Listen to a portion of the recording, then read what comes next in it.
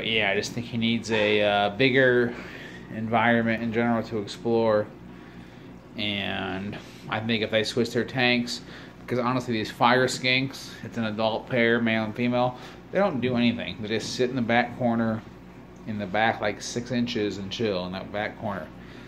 So I think about just switching them. That sounds efficient to me.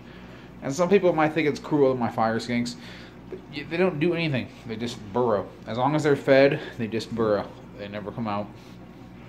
Maybe they come out once a day when I'm gone to get in the water real quick, and that's it. But I can make all that happen in there. I'll just give them a big tall lump of the substrate to burrow in. I just do their water and feed them their end. So.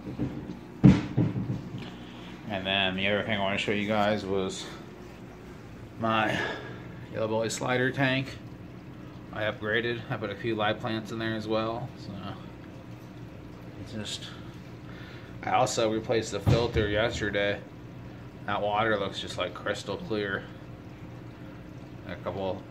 The plants in there are both from the Anubias family, which is apparently like a safe genus for turtles if they do eat them.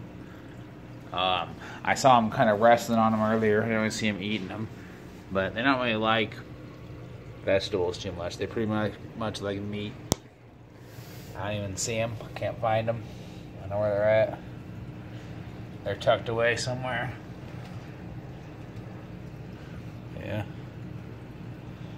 They're probably in back there, underneath that rock. So. Yeah, it's a good looking cage.